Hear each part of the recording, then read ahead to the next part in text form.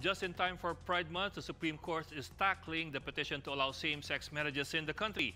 We bring in Dale Vera over to the Supreme Court to talk us through the oral arguments today. Dale, we hear it was Attorney Jesus Falsis who opened the oral arguments today. What were the main points that he raised before the High Court? And a liberal interpretation of the Articles 1 and 2 of the Family Code is what they are asking.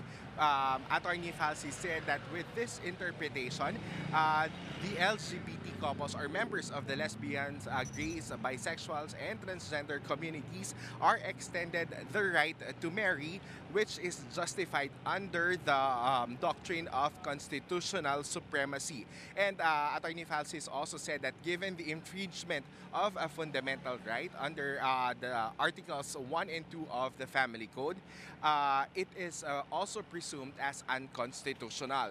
Falsis pointed out three things that makes this provision unconstitutional. Those are that one, it deprives the petitioners the right to marry without substantive due process. Two, it denies the petitioners of the equal protection of the laws. And three, it violates the religious freedom of petitioners. Ed? Well, Dale, this comes at a timely moment for the Supreme Court to tackle, but were there any reservations made by the justices during the deliberations?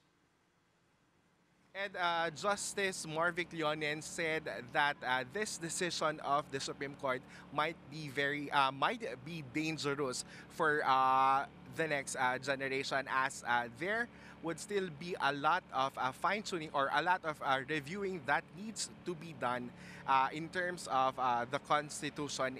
And he said that the political infrastructure of the country may not yet be ready for this kind of development. Ed? Okay, Dale. With the way the arguments went, did any of the justices give any hints on whether they will consider the request of the petitioner? And only Justice Francis Hardelesa said that he is inclined to dismiss the petition, while Justice Estela Perlas Bernabe and Justice Bersamin Lucas said that all three justices agreed that the petition should have started at the regional trial courts and not with the Supreme Court. Ed? And that was Dale Vera reporting live from the Supreme Court in Manila.